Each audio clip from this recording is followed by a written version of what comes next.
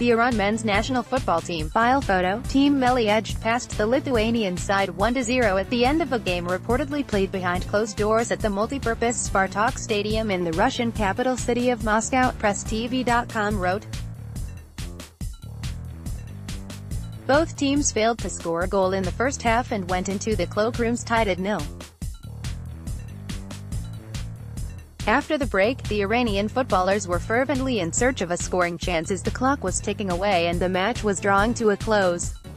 It was not until 2 minutes from the regulation time, when Iranian striker Karim Ansarifard, who plays as a forward for Greek club Olympiacos, placed the ball in the back of the net to score the winner. During the official 2018 FIFA World Cup draw ceremony at Kremlin State Palace in the Russian capital city of Moscow on December 1 last year, Team Melli joined the Portugal national football team, nicknamed A Seleção, Spain's La Furia Roja and Atlas Lions of Morocco in the preliminary round of the tournament.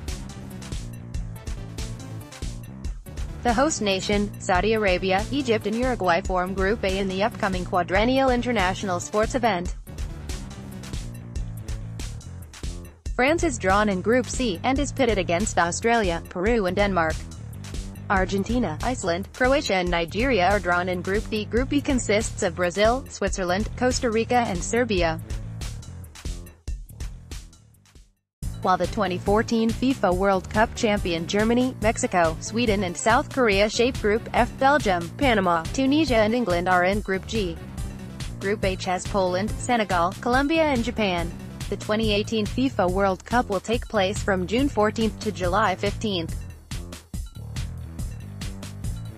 Russia will open the event against Saudi Arabia in a Group A fixture at Moscow's Luzhniki Stadium. A total of 64 matches will be played in 12 venues located in 11 cities.